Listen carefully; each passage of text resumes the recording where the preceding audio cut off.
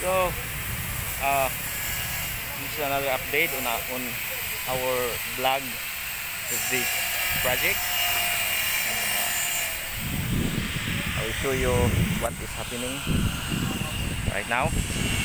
So, today we are going to install the roofing materials. As you can see, we already lifted the roofing materials, which is before it's just down there on the ground, but now we managed to pull it up this morning. Unfortunately, I was not able to capture the lifting of this very long roof. As you can see, from that to at the end. So there's leaves on the top of this roof, but eventually we will clean it after we install. And then, so right now, yesterday our guys installed this one, the support of the insulation foam. Usually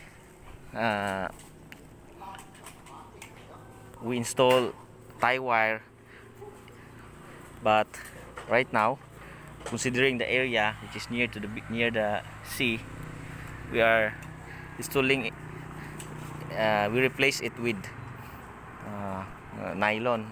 The same with the we seen the fisherman uses this one in fishing, so it can resist salty moisture. So nice compared to tie wire, even though this is a little expensive than tie wire, but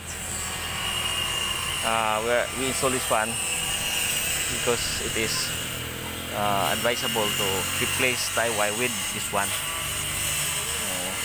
So we already install the gutter. So right now we are going to install roof. Okay, and then as you can see, the post is not we already some of the steel posts were already covered with Hardiflex. See that one, and another one there also. So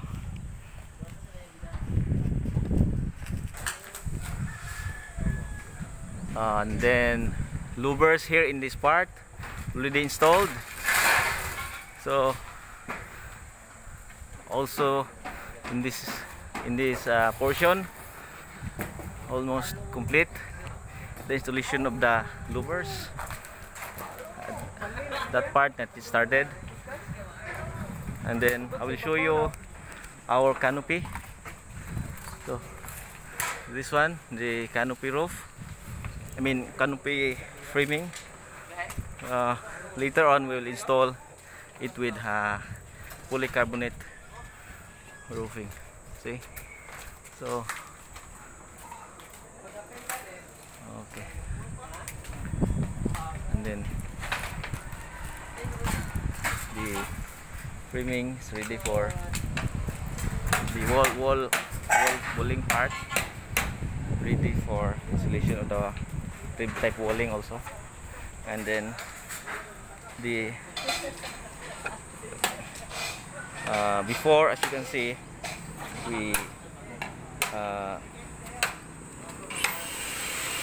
dismantle parts of this post up here until here, but now already we already poured it with concrete last week, I think. So all of them. So as you can see, we already installing the Hardiflex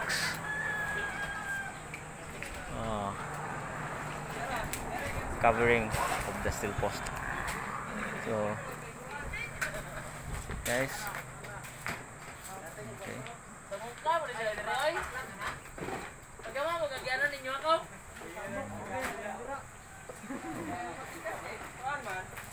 So here is Maki, our roofing installer lead man. He's the in charge on what happened on the roof. Okay.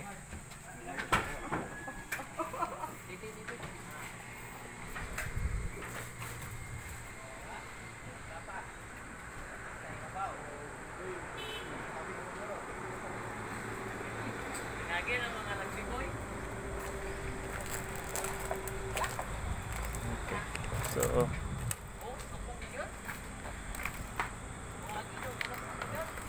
as you can see, instead of using coco lumber as a scaffolding forms, we used this one, plain sheets, and then bend it like this to make it strong. So that's it. And